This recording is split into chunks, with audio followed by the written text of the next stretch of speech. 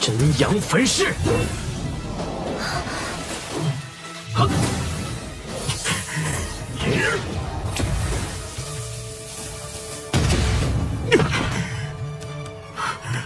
怎么可能？一闪金刚，三阳灼伤。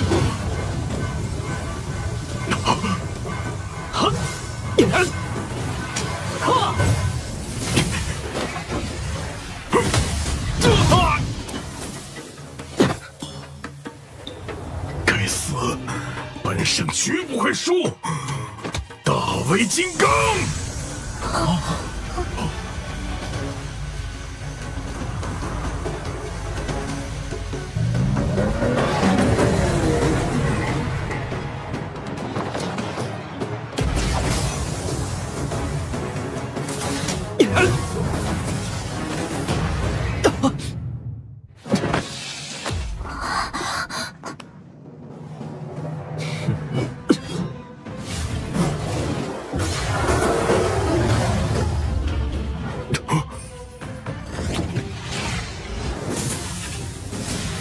神火炎龙。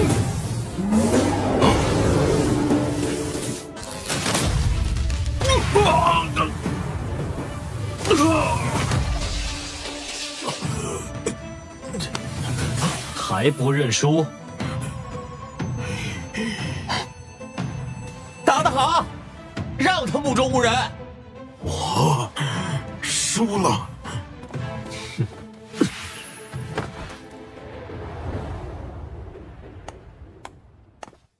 那么，本次决斗大赛的第1名为剑圣聂枫。好，打得好。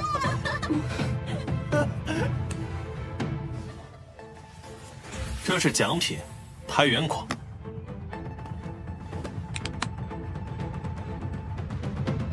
多谢。不知阁下可有兴趣加入修罗城？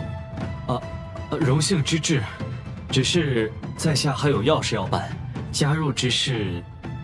行，等你什么时候想清楚了，再来找我。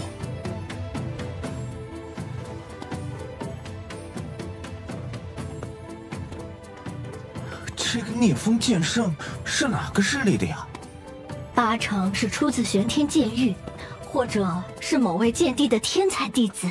哦，傅坚，现下你要在真武大陆扬名了。我在修罗城住了200年，还是第一次见到1重武圣在决斗大会夺魁的。200年，你也不是本地人？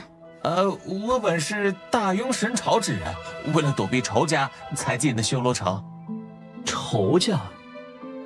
一个5重武圣，名叫傅红江，他儿子为了一个女人，灭我方家满门。我当时外出了，才躲过杀身之祸。后来，我想尽办法将参与者一一诛杀，遭到傅红江追杀，这才躲到这里。若修罗城庇护的都是你这样的人，倒是大功德一现。3重武圣武铁手，见过聂枫剑圣。阁下恢复的好快。多亏朋友炼制的生机活血丹。你朋友是丹师？正是。聂剑圣，在下有个不情之请，不知太原果能否割爱？我愿以5万金一枚购买。抱歉，我这2位朋友也需要太原果。直接服用的效果欠佳，我可以托那位朋友炼制完太原丹后返你2颗。不必了，我也是丹师，可自行炼制。阁下竟然丹武双修，啊！非凡之人果然与众不同。在下告辞。我们去神兵阁买丹炉吧。啊！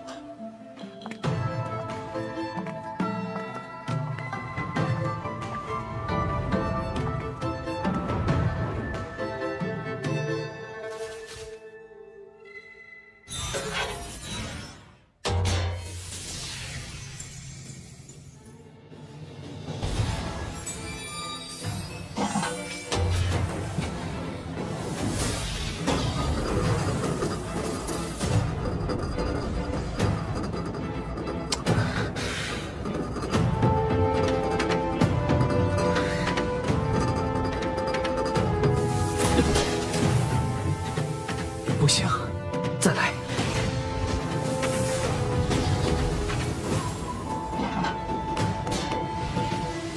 又失败了，我就不信练不成。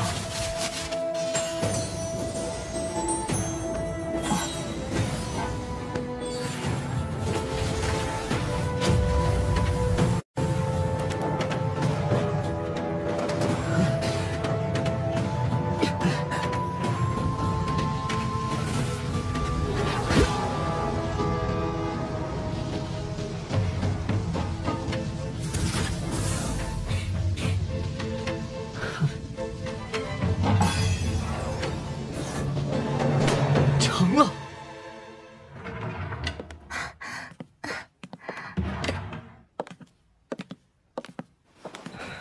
总共3颗，你们一人1颗，最后1颗留给雨嫣。夫君果然厉害，3天就炼制出此等神药。无论武道还是丹道，公子总是那么惊世骇俗。还好所做的努力没有白费。接下来我为你们护法。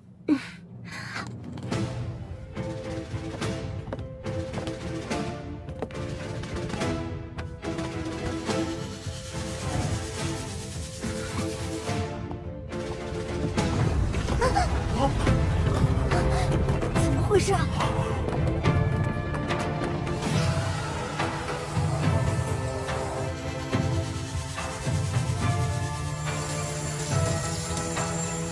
又有新武圣出现，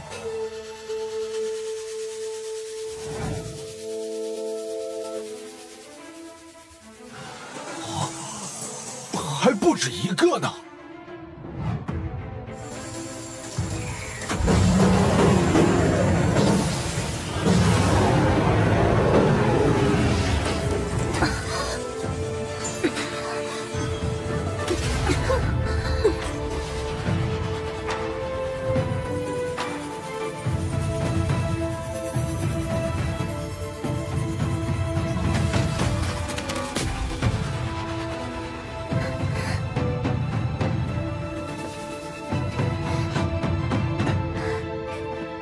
生胎境果然强大，从没想过我会这么快成为武圣。你们刚突破，需要好好巩固修为，等下个月闯过修罗塔，我就能安心回9域了。